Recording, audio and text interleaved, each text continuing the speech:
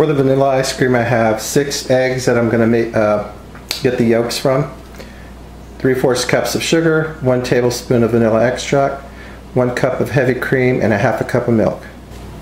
Okay, to crack the eggs, you want to get the yolks. Okay, so you can do this several ways. You could crack it into your hand.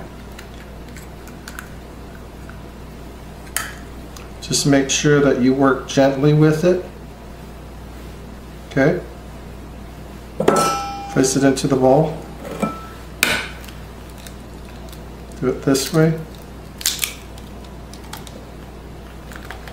The other way is to crack it and then just kind of go back and forth. I like to do it this way. Another way you might be successful is cracking it inside,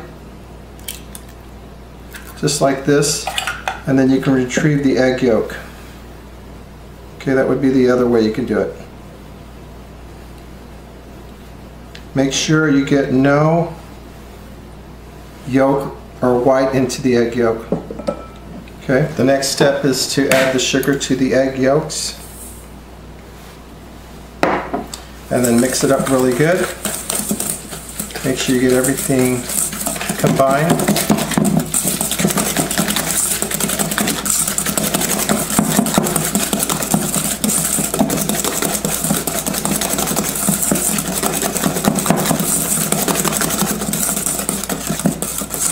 Add your milk and heavy cream to a sauce pot along with your vanilla. You could also add your vanilla to the egg yolk mixture as well. Either one will do. Just give it a quick mix. Okay, then you're going to place it on a stove and you're going to bring it up to a temper. So a temper is just when you start to see those little bubbles, just like that. See that? Turn it off. Then you're going to add it into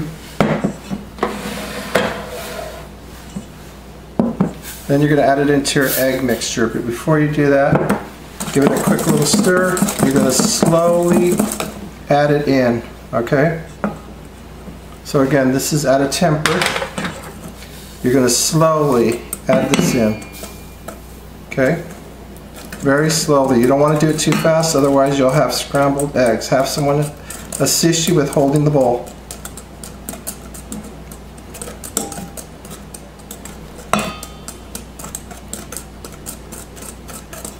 Very slow. And this is actually called tempering. Okay?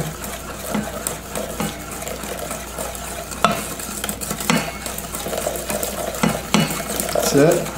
Just go slow.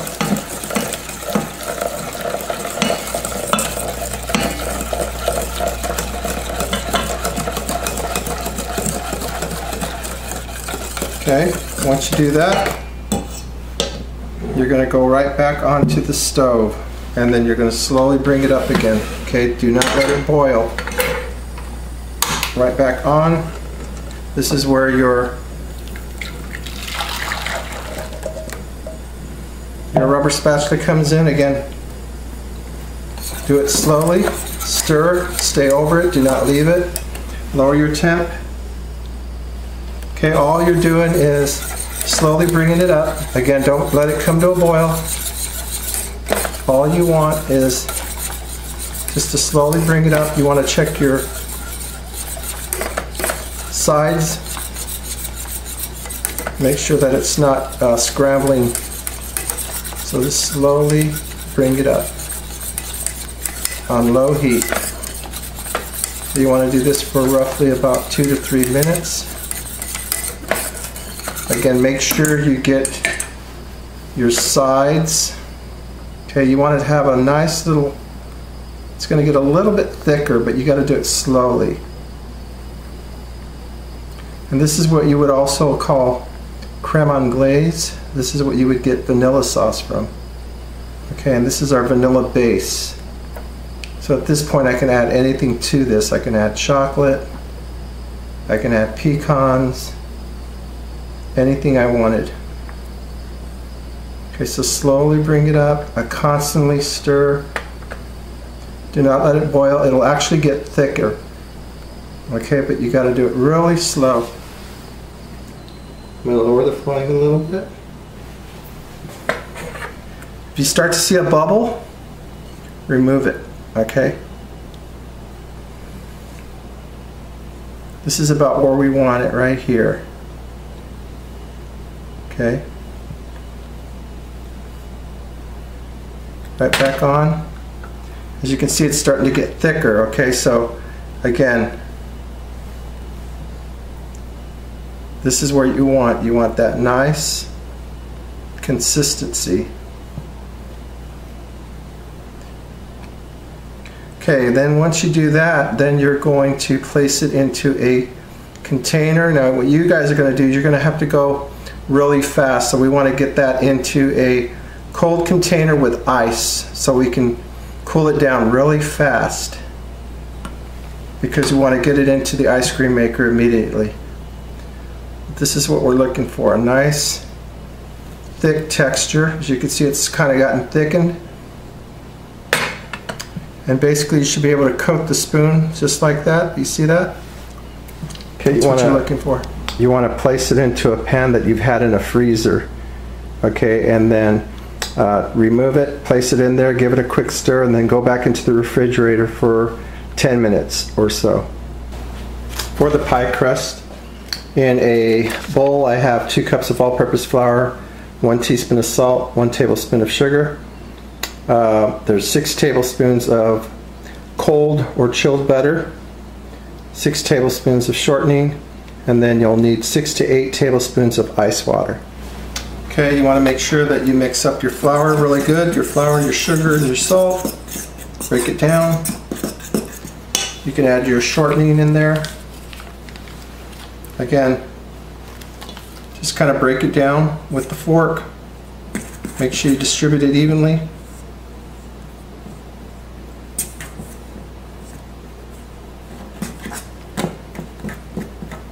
Okay, you could also use your hands if you'd like to break it all down. Just get that in.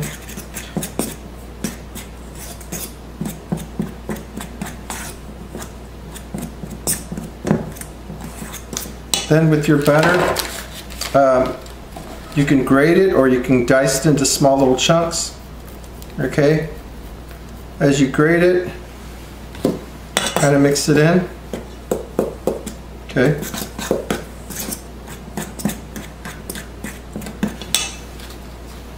Do a little more.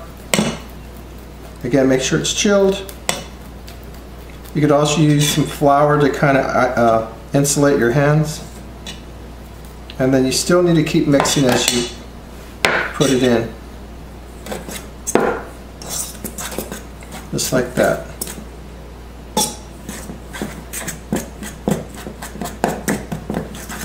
Okay, here you have to make sure that everything is cold. You're going to add that ice water. You got to work with this really fast. Okay, then you're going to add your water in. Just enough so that it comes together. And this is what you're looking for. Okay, at this point you can use your hands. Again, now remember, this should be cold. You don't want any of that butter. So work with it in your bowl until it comes together. This is what you're looking for, enough that it comes together here. Grab the ones from the bottom. Then you're going to have to refrigerate this. Okay? Just for a little bit, maybe 10 minutes or so, just to get it back cold again.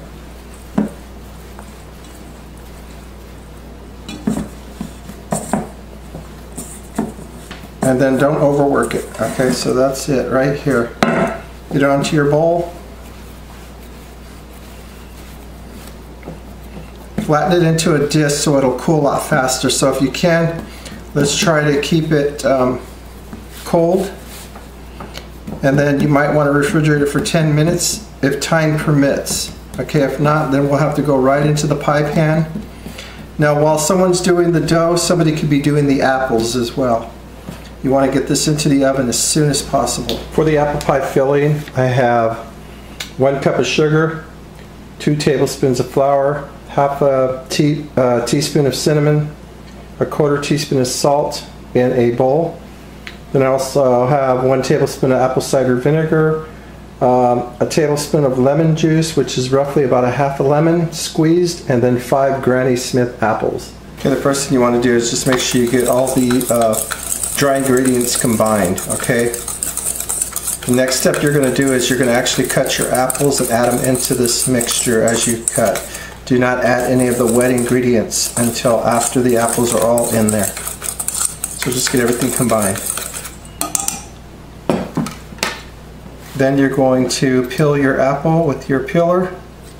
Again, just go around just like this. It's okay if you leave any green on it. It's fine if you leave some green. Okay.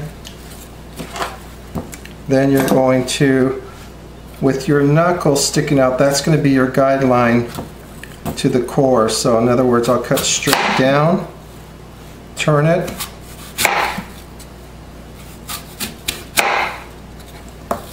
just like that.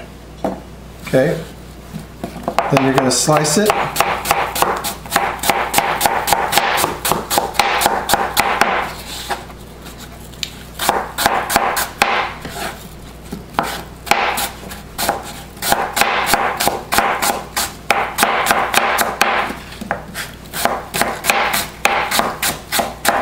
Okay. So again, peel.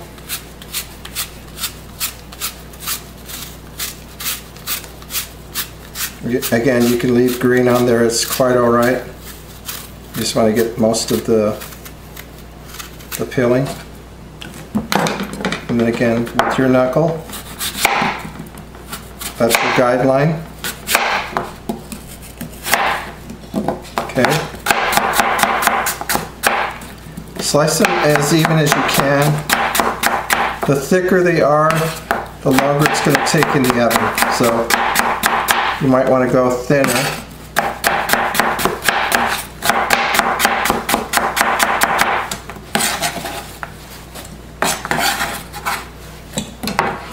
And then add them into your bowl.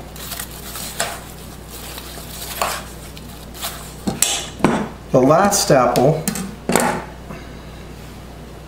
okay, and the last apple you're going to shred on a cheese grater. So you do want to peel it.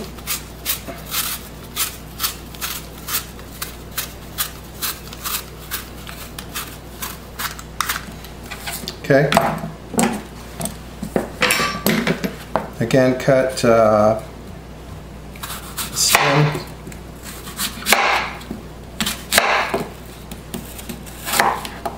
Okay, what you're going to do is you're going to shred it with the cheese grater.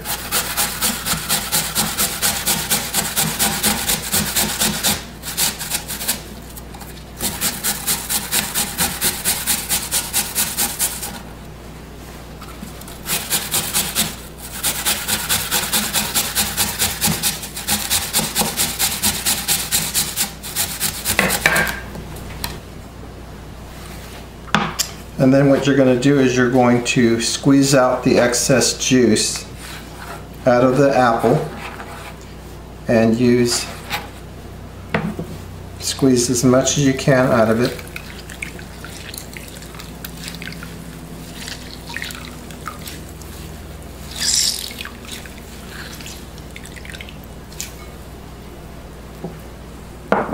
Then you're going to add it into your apple filling mixture. Make sure you stir it up really good.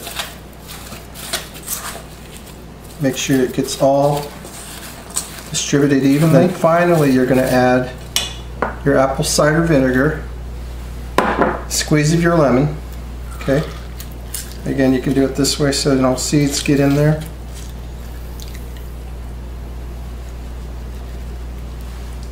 Stir it up. So by shredding it, you're actually apple has pectin, which is a natural thickener, so this will help to bind the pie together. But again, make sure you Mix it up thoroughly. If you have to use your hands, use your hands. That's what it should look like.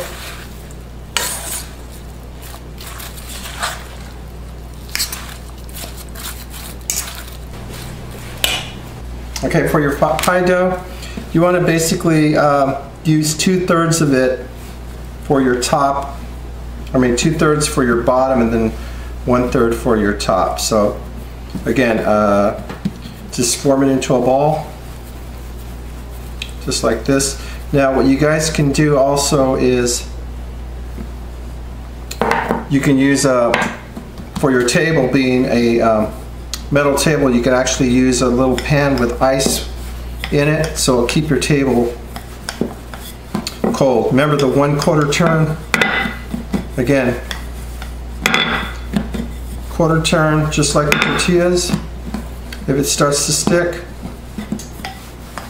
add a little more flour.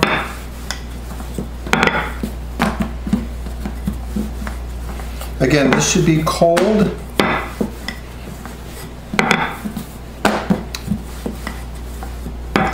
If it starts to get a little bit cooler, you'll add your little pan. I'll show you what I mean.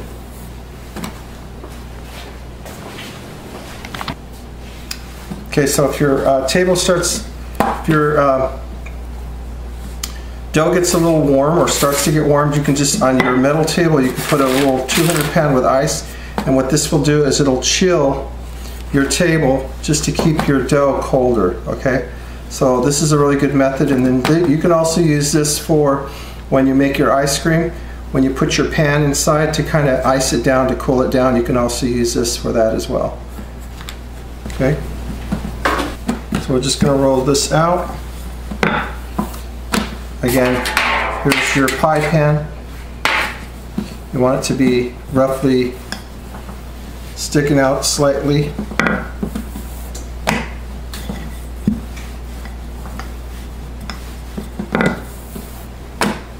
If it sticks, then you can start to add flour. And this is going to probably do it here. So what I like to do is I'll actually fold it in half, fold it again, put it into your pie pan right to the center, flip it, work it in. Okay, it doesn't have to be perfect. So I got my pie. Here's the filling. Okay, we're going to place it in.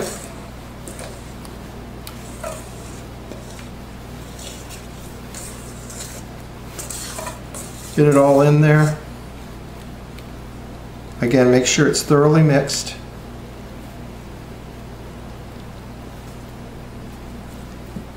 Bring out your ends.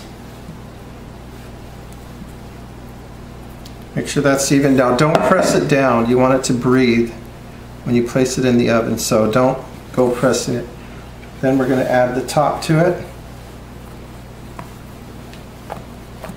like so, and then you want to crimp the edges. Okay, so pick them up, pick up the edges, make sure you crimp them, just kind of actually place them together so that they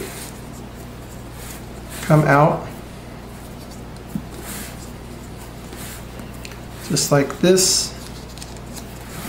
Okay. Once you've done that, you can begin to shape it. Okay, so several ways you can do this. But what I like to do is I'll just use a knife to cut any excess edges off.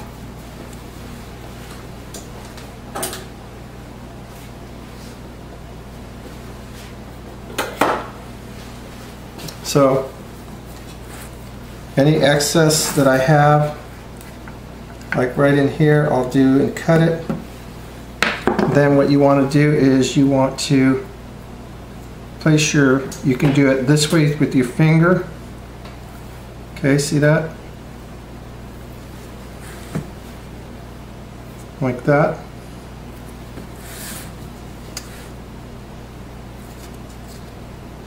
Just like that, all the way around. And there you have your pie, and then you definitely want to make a hole in the center. Okay, then a couple of slices so it to breathe. Just cut through it. If you want to put egg wash, you can put egg wash.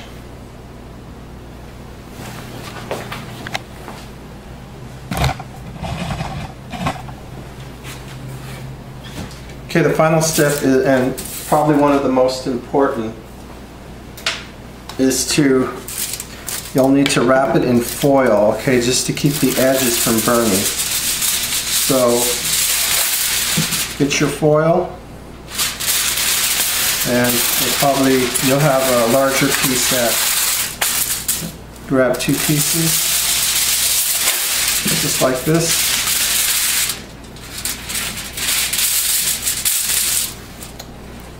Place that on there, cover it.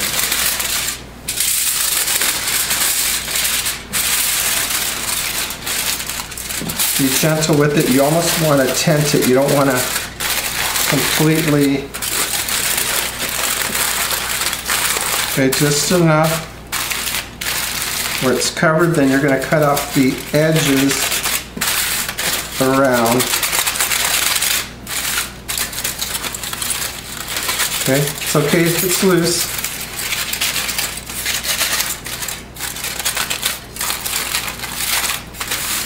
Okay, you just want to make sure that the edges, because they will burn your ends. Okay.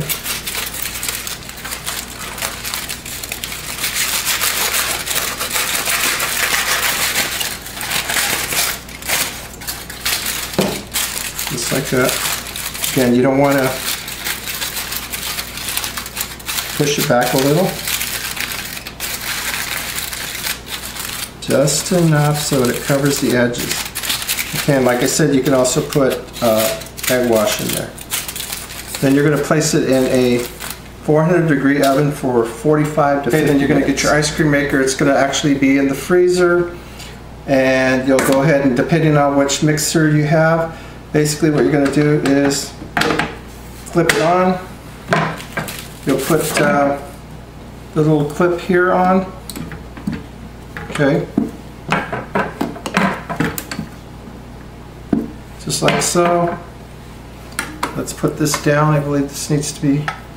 Then you're going to place your ice cream and then raise it up so that it stays on, okay?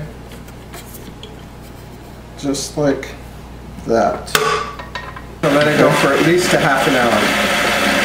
Remove the pie from the oven and let cool overnight. Okay, ice cream is done. And you got, if you want to reheat it, you can reheat it. Place your ice cream on there. And there you go. Apple pie a la mode.